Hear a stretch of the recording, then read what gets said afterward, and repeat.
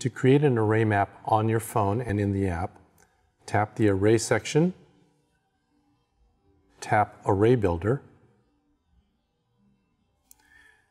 click the blue plus sign on the bottom right, define your array name. We'll call ours Array1,